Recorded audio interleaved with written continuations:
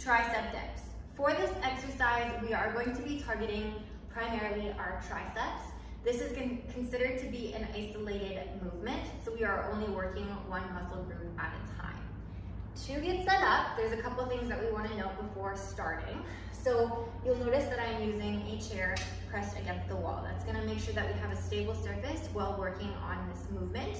Again, you can either utilize a couch or just something that replicates something in a stable position. Okay, so nothing that's going to move or anything. So just make sure it's either pressed against the wall or whatever it may be. But anyways, you also want to take into consideration that it isn't too high of a height. The higher the height, the harder it is going to be. So just remember that.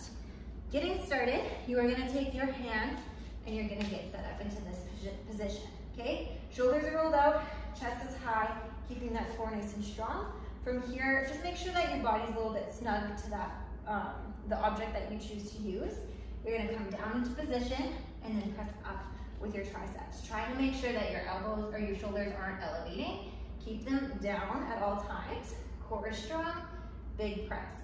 If this is too easy, you can do full extension of the legs. So right there, we were doing bent knees. We can then extend the legs to make it a little bit harder, big press up. Okay, very, very important that you do not elevate your shoulders, but instead keep them down and depress at all times.